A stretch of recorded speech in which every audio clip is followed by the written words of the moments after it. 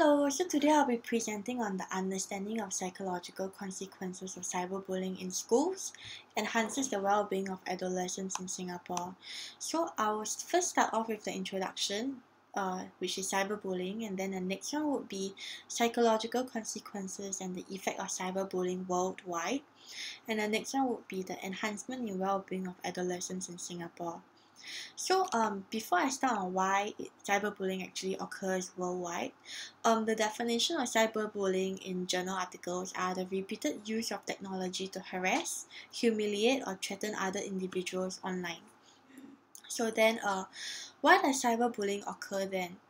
Because there is a rise in technology over the years, and then with this, right, it actually results in this technology using technology would create an anonymous identity.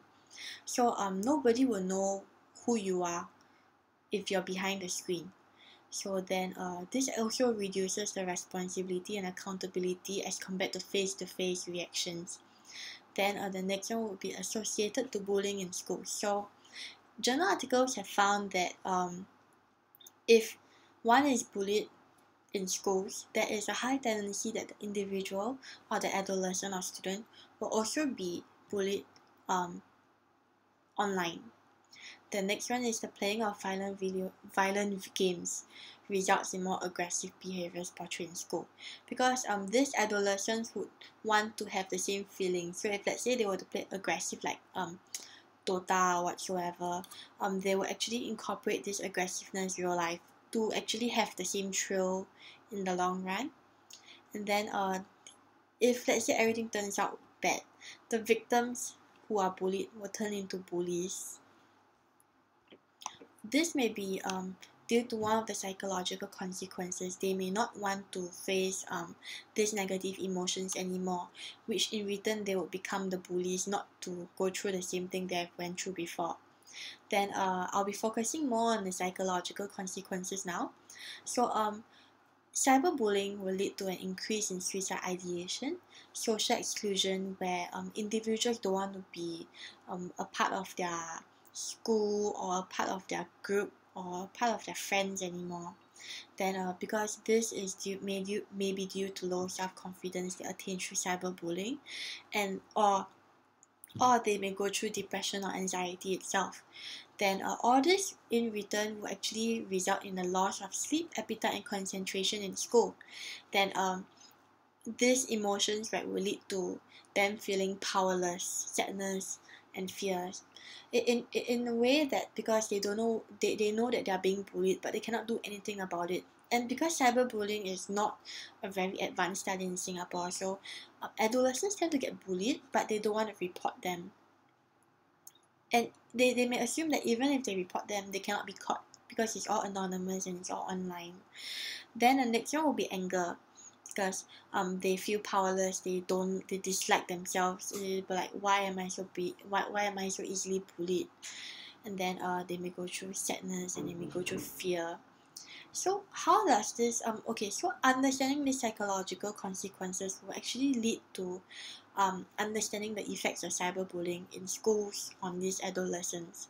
So they may face a deterioration in attendance, drop in results, and then they may go into frequent substance use, where they actually find short-term cure to get rid of all these negative emotions or negative psychological consequences. Or they may they may go into delinquent behavior, which in the long run they become bullies themselves, or they may hide behind the bullies so that they won't be bullied themselves and they will be protected instead.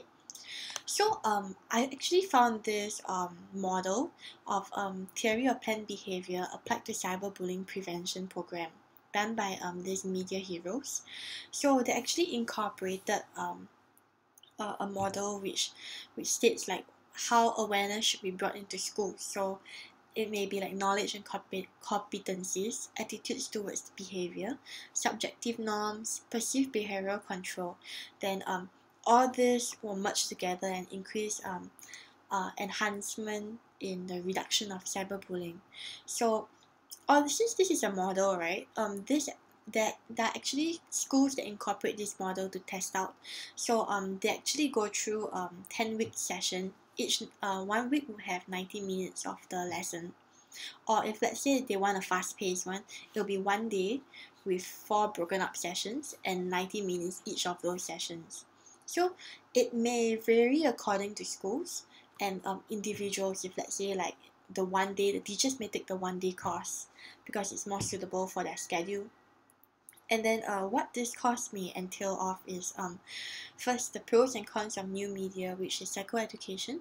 So students are first introduced to the program. What is the program offering them in return for knowledge of cyberbullying?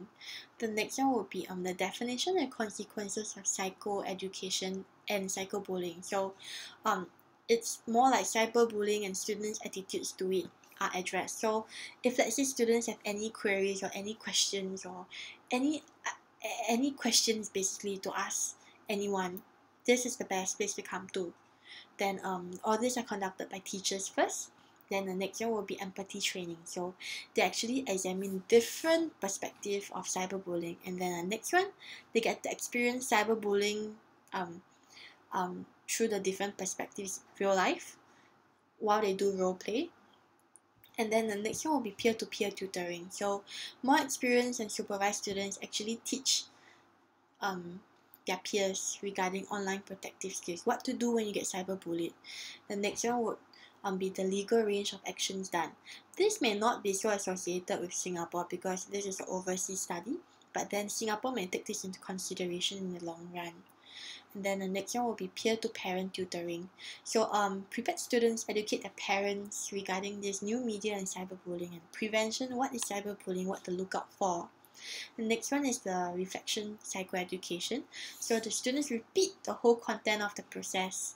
So it actually comes into one whole cycle in which I find this really useful because teachers first teach students, then the students teach students. In return, they actually learn more and they give out more. So more student awareness are brought into the picture. Then the next one is the students will teach their parents, which will in return gain more awareness on cyberbullying. This will result in them knowing the telltale signs, picking up the telltale signs to know whether their kids are being bullied on cyberspace, and that they can come out with an intervention soon to prevent suicide ideation from happening or any negative psychological consequences. So understanding all this, right, and coming up with a treatment or a model will actually lead to increase in the effects of positive emotions, like positive psychological consequences, because you have support. And then it will lead to deterioration in effects of cyberbullying in schools. So in return, they may have an improvement in school attendance, and then they may have an improvement in results. They won't ever go in substance abuse again to get rid of the negative emotions because there is no need to, and they may not choose to go into delinquency. So in return, they actually have more positive feelings, and then they have more parental support, and then the parents have more awareness, the teachers have more awareness on cyberbullying in schools. So this is why I believe that understanding the psychological consequences of cyberbullying, mainly in schools, will actually enhance the well-being of adolescents in Singapore in the long run. Thank you for watching my presentation.